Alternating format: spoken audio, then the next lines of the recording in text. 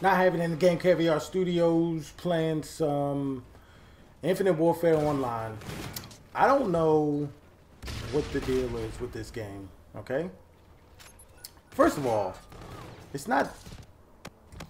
The connection is pretty bad. Now, maybe, and I think this is something that is definitely an oversight on my part. My television has a gaming mode just for video games. So what that does is it takes out all the extra stuff that you put on to make your picture look better.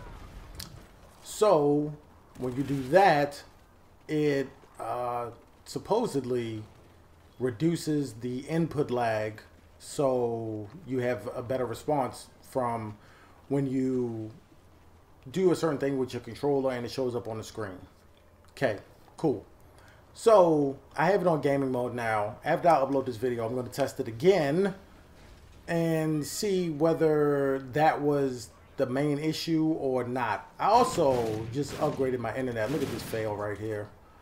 I upgraded my internet to the fastest package because they had a good deal going on where it was just $5 more a month for 6 months. So I was like, why not? Maybe that has something to do with it. Maybe it's just, I don't know. Maybe it's just Call of Duty. I will test these new settings on Infinite Warfare and COD 4 Remastered, and I will see exactly what's going on. If it changes, cool. If it changes for the better, cool. If it changes for the worse, then I don't know. What I don't like is the fact that in this game, you see I'm using a shotgun right now. There's plenty of times last night where I would get many hit markers on people with the shotgun, close range, and they wouldn't die. Now, if I was playing regular mode or core or whatever, that would be cool.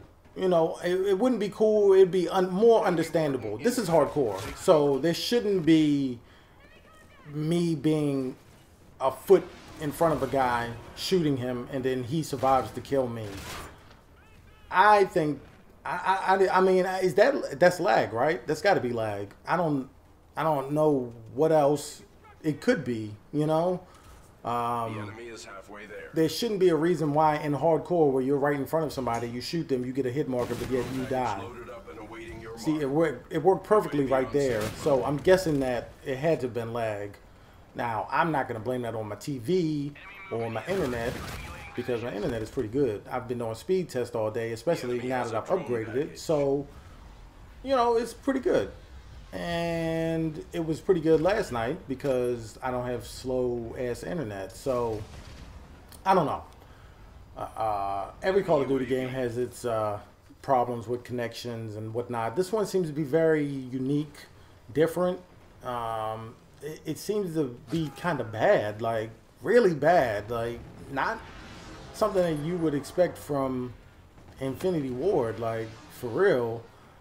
But COD is gonna COD, I guess. So you just roll with the punches and whatever, and you just go from there. What else can I do besides get my care package stolen? That happens a lot in this game too, but whatever. It is what it is. The game isn't as bad as I thought it was. The connection issues really kill it, just like every other COD game. So by the time the next Call of Duty comes out and everybody's on that, then this game should be running really smooth. That's generally how it goes. Like, you literally can wait a year. If you could take a year off from Call of Duty, this was my plan. I was not planning on getting this game. The only reason why I got it, I said this in the last video, was because it was on sale. So that's why I got it. But the reason, what I've noticed is that everybody's playing it, the connection is going to be terrible. Once the new Call of Duty game comes out, people migrate over to that one, then it gets a lot smoother, it gets a lot better, and it becomes more enjoyable. Look back at my old videos with Advanced Warfare. I used to give that game hell. If I could get on Advanced Warfare right now and have a blast. Same thing with Ghost.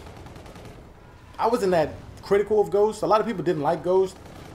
there were some things in Ghost that I liked that they didn't bring back in this game in Infinite Warfare. Squad mode was really cool. It really allowed you to still play online without actually, if there wasn't enough people to play online like it is now, at certain times in the night, if you really needed, and if you had an itch to play COD Ghost and you wanted an online setting, you could get on squads, and it wasn't perfect. It wasn't like the computer controlled squad was just comparable to humans, but it did its job. It served its purpose. So I was kind of hoping they'd bring it back, but you know, they didn't, and whatever. I don't know. Like I said in the beginning of the video, there's not that much boosting that I've noticed. I mean, you can, it's still an option, but to me, it seems different than Black Ops 3, where the boosting was kind of like not forced on you, but you had to pretty much just, I mean, it feels like it wasn't forced, but like you kind of, there was more opening to do it. And the maps were made so that there were more boosting opportunities. There are boosting opportunities here in this game, but the maps are pretty, I like the maps actually. And I mean, Infinity Ward really makes good maps. COD Ghost, the maps were, you know, besides a handful of them, they were kind of, I don't know. But it's not as much of a Black Ops 3 clone as I thought it would be at first, but still pretty cool. I'm gonna keep playing it just because, I mean, you know, I have this, Titanfall 2, Battlefield 1, between COD 4, Infinite Warfare, Titanfall 2, and Battlefield 1. I mean, I'm pretty good on shooters, so I'm thinking about getting the new Mass Effect, but people are trashing that game, so I don't know. But this was originally a 15-minute video, but I'm going to cut it short right now. It's 7 minutes because I could just ramble on and ramble on and ramble on. But anyway, let me go ahead and get to testing this and trying to see whether I can fix this this lag situation in this game. I'm not having it in Game Caviar Studios. I will have an update on it in the next video. Might be coming up this weekend, might be next week. I don't know. But I'm out.